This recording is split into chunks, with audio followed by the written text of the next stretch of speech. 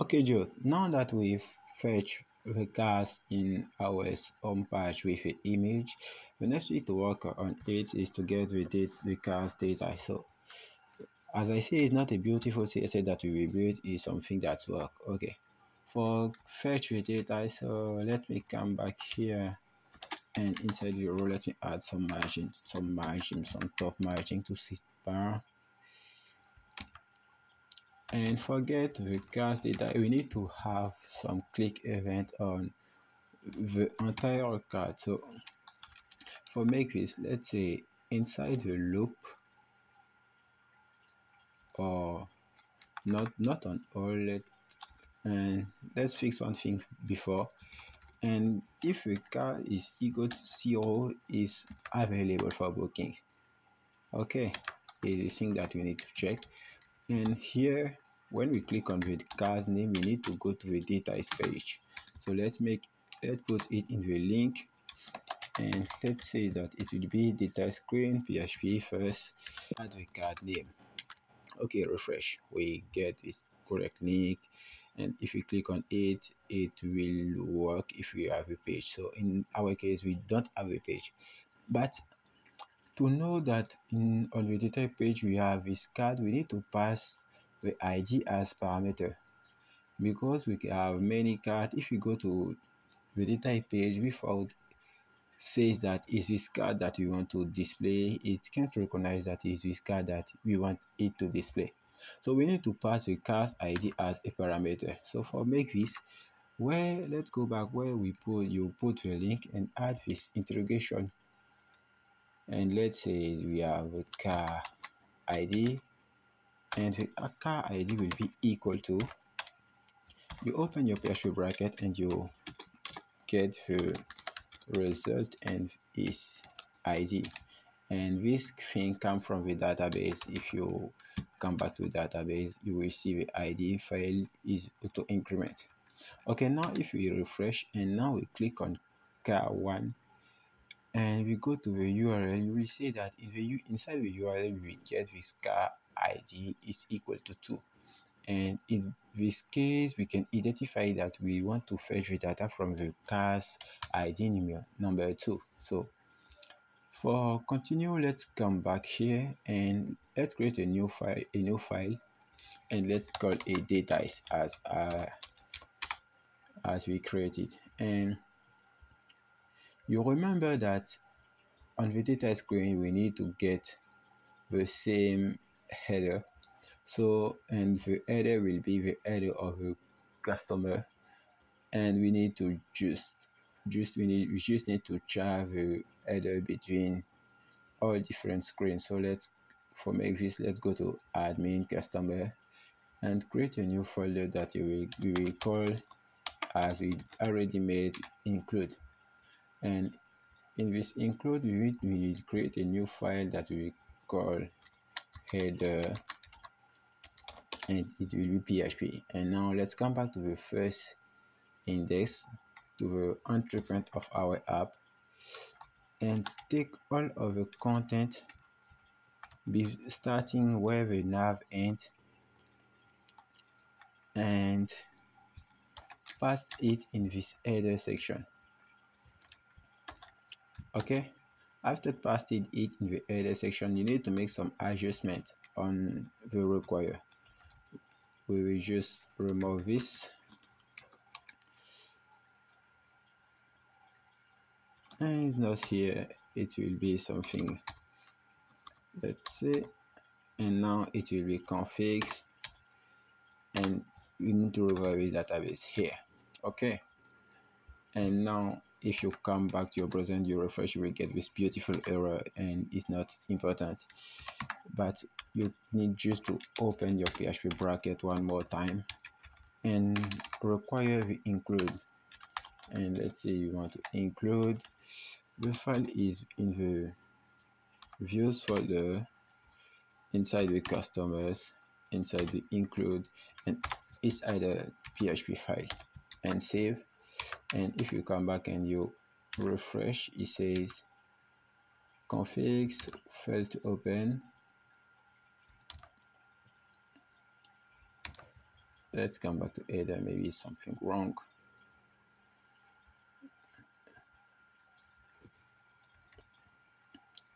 Let's just repeat. Is not here, is not here, is in config, is database,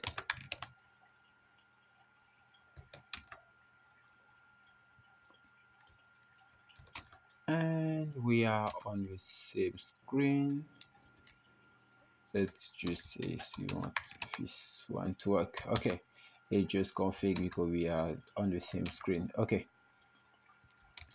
and now that our screen is working, if we click on car one again, we go on the data page, and on the data page we need just to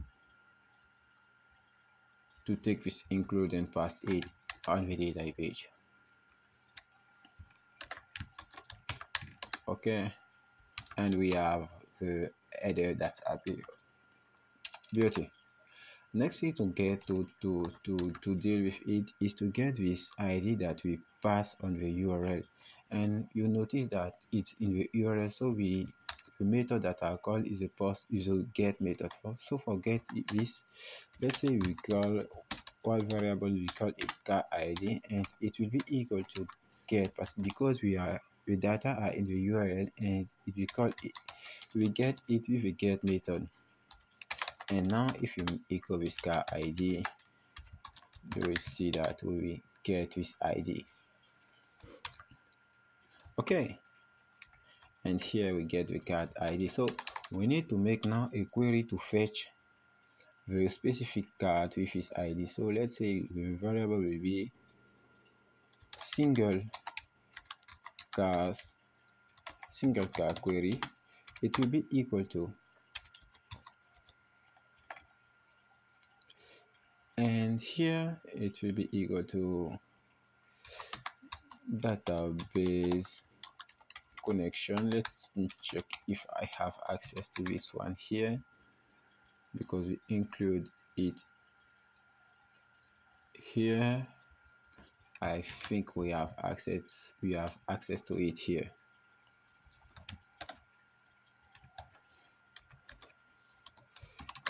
And we need to prepare the request and select all from cars where ID will be equal to something. You can pass the ID here, but I prefer make it on multi-row.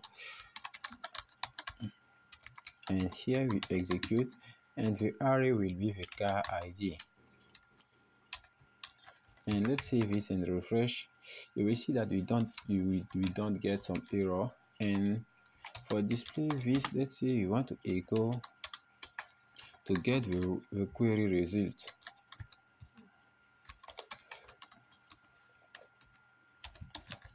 And we will get one, because we have one entry that corresponds to this one.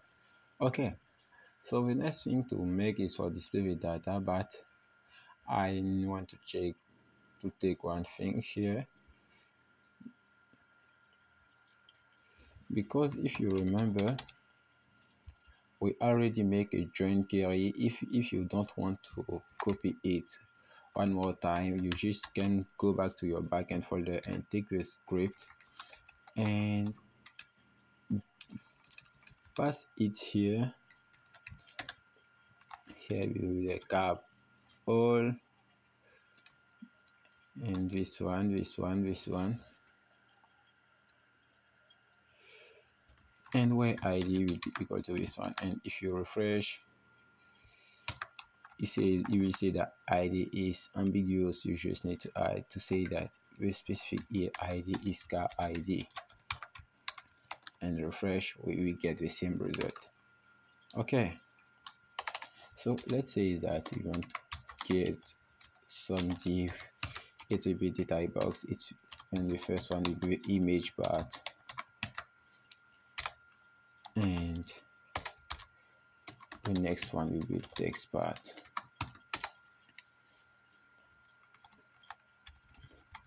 And before starting all of this, you need to make a loop to fetch our data. So we need a for each loop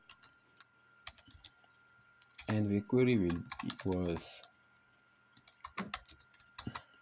this one, and we see as a result, and we go to the query here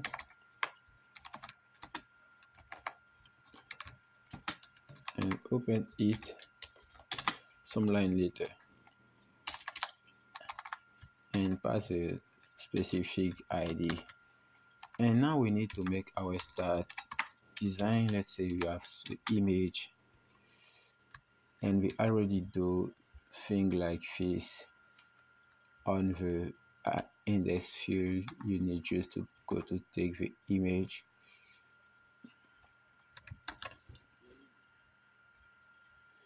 you can replace the image here, and the first one that we get, it will be the name here,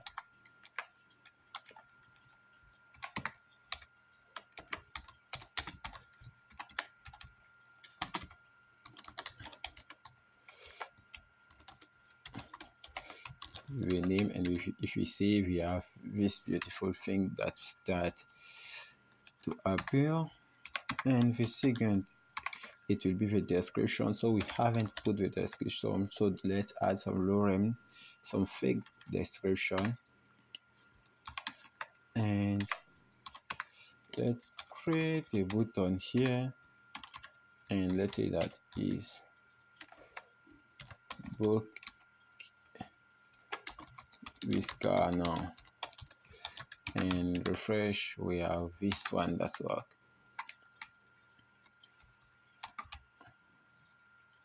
Okay, and this button will be displayed if the user, if the car is booked or not. Okay, so now let's make some condition. If result available, it means that the car is available for booking, is equal to 0. We want to display this button. Later we will transform it into a link, so for now we make just like a button. Okay, now we have booked this car now because the button is available. So now let's start by styling this very fast.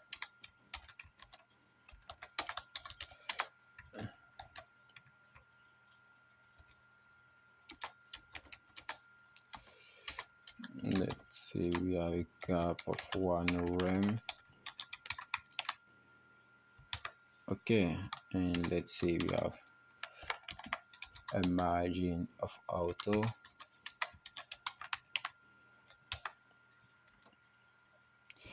and let's say we have a justified content of center, and we want to add the item at the center of the page, and we want the width to be 1%.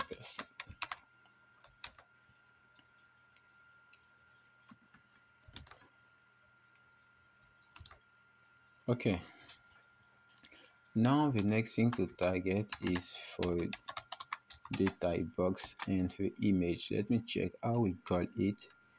It was image part and text part. Let's say you have some weight of 20%,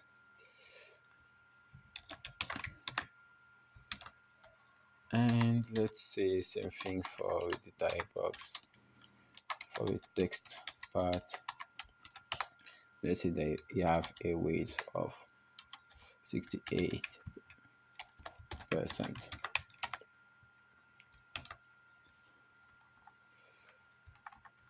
And now let's duplicate this one and add the image, and let's say that for the image now have a weight of 100%, and say this, we have all of this working, and let's say we have some margin left of 1 rem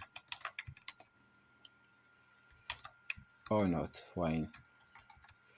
just remove. Come back to car rental, to a home, to an index page. If you click on car rental and go to the same index page, if you click on home. So for make this, let's go back to the include where we put the header section, and let's go back to the navigation, and inside the car rental, let's say the link will be going to index PHP file, and same thing for the home. Let's say it will be in the index PHP file. For make it more specific, you can add this.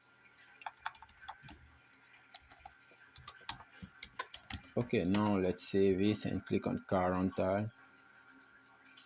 If we come back to the screen, if you click on data, you come back to the screen, and if you click on home, we come back to the screen. Good.